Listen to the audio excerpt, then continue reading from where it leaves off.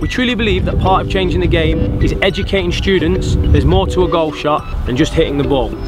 We teach students that there's an options and a selection phase.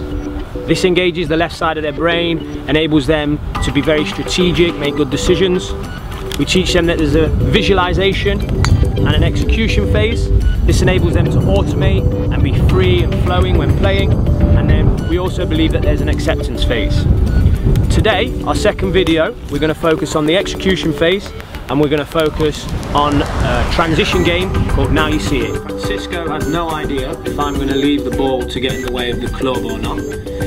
By taking the ball out of the equation, he swings it with freedom and flow, and then when I leave the ball there, because he doesn't know he's just focused on a nice fluid movement, it doesn't impede motor pattern. Now You See It, an amazing transition game for students to use to enable feelings of freedom and flow for them to take onto the golf course.